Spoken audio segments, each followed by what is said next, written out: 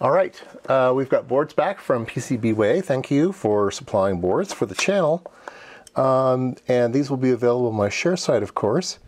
And they look good. We have IMSAI dog on the back there with his 8080 IMSAI computer. And so to point it out, I made these boards 0.8 millimeters thick. All right, why? I don't know. I just decided to. So yeah, so these are thin boards. I think they'll work fine if they're thick also, but thinner, the impedances will be a little bit better, but that's a different story. So yeah, let's get one built. I printed out a schematic here. Let's take a look at it. Everything's kind of small here. So yeah, we are going to be using 3.3 volt VCC, and if you do the calculations for the resistor values, it's in the data sheet. The Thevenin equivalents are 133 ohms and 82 ohms, so that's what we'll need to load here. Now I'm not sure if we should be leaving pin 1 unconnected or tied high or tied low, so I'm just going to leave those two resistors off. They're just there to make it universal. And we'll put in a 0.1 ohm resistor, capacitor, 0.1 microfarad capacitor. So yeah, let's get this thing built. We have several to choose from. So the first one I'm going to choose, I don't know, let's choose the middle one here. Let's choose 5 megahertz. All right, so 5 megahertz. Let's get him out of the package and see if he fits the layout. I did confirm this. You can print boards out one-to-one on your printer and then see if you think they fit the footprint. These look just fine. These look just fine. So yeah, I'll get these all put together and we'll pop them in the oven and bake, and we should have a board. All right, we have the board loaded up, and I've got a bunch of test points on it. So I've got 3.3 volts going into VCC, and then I'm monitoring the plus clock and the minus clock on the device. Remember, it is a low voltage CMOS, which means it's a differential pair, and so we should see 180 degrees out of phase with the two clocks, and that is what we see here. We have two clocks out of phase with one another,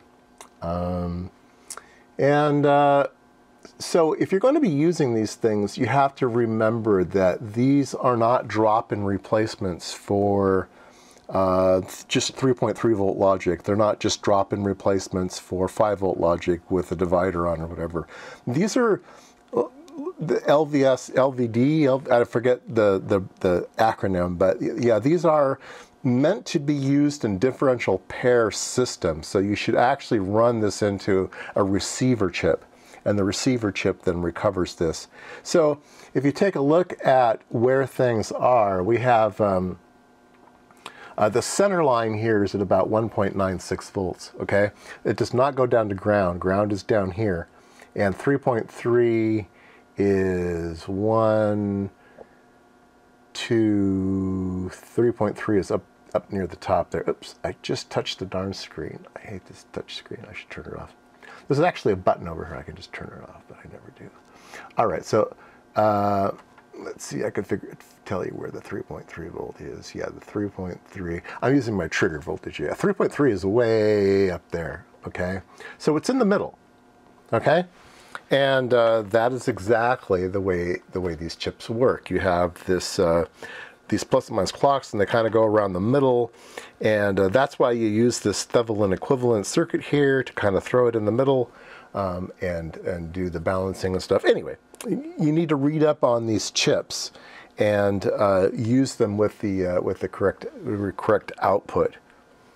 I don't think you can trick them into doing anything but this. I don't think you can get them. I don't think you can trick them into going all the way to ground. You have to have a receiver chip that then can translate those voltages to something usable. So if you have a circuit that can use this type of signal, then great. If you don't, then these chips are going to give you a headache. But they do seem to work okay. Let's make sure this is outputting 5 megahertz. Measure, counter. Yeah, we have 5 megahertz resolution. Yeah, 5.000. Yeah, so it's a very nice, accurate clock. All right, well, there you go. This was by viewer request again. And so my information for him is the boards will be available in PCBWay. Make sure you make them, it doesn't really matter, but I made them 0.8 millimeters thick. They work great, work just fine. The only problem is going to be the voltage signals that you get out of these things. The other problem you're going to get is you either have to buy them from the company, programmed to exactly the right frequency that you want, or you have to buy an expensive programmer and figure out how to do that. There's not enough information to build your own programmer, not that I've found. Let me know, anybody who has figured out how to program these things by themselves. It might be trivial, but I just don't have that information.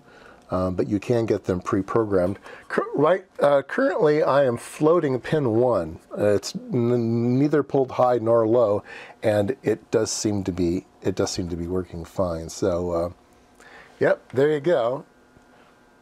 All right, that has been the SiT 9121 from SiTime, the micro-machined